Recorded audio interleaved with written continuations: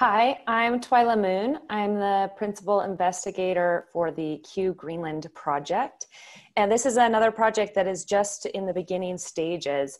We started work at the end of 2019, beginning of 2020. And QGreenland is inspired by a package that exists for Antarctica called Quantarctica.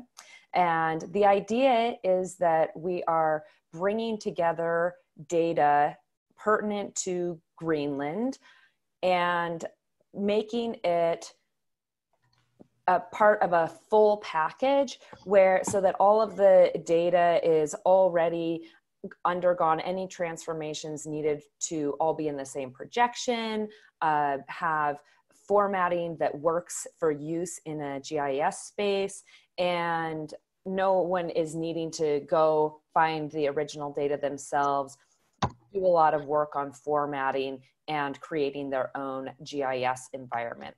This is a package that works off of QGIS, which is open source GIS software. So once a person goes and downloads the QGreenland package, they can open it up in QGIS and they essentially have a fully interactive data environment regarding Greenland.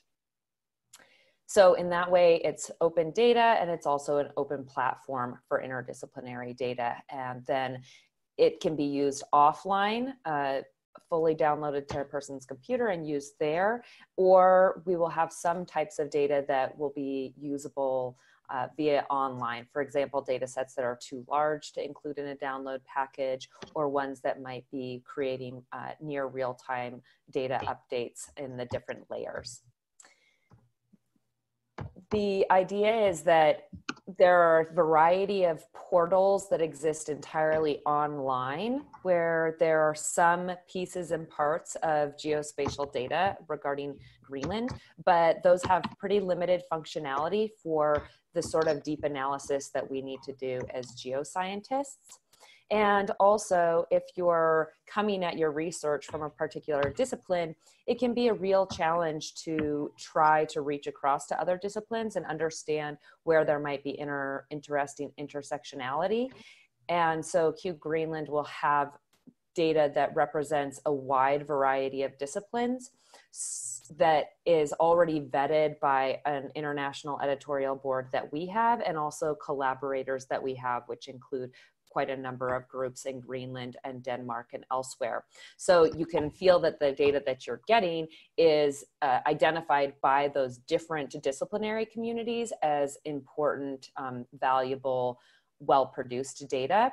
And you can track those things back to where they've come from as far as metadata and information about original data as well. We have a variety of products that will come online to help train people to use this and introduce it to them.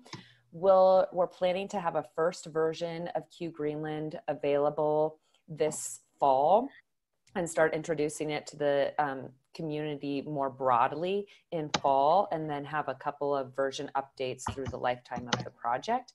And we'll also be creating some materials to help educators, decision makers, and communities work with the data, so that while the geoscience and science research community is our #1 audience, we would like to serve these other audiences and help them be able to use this information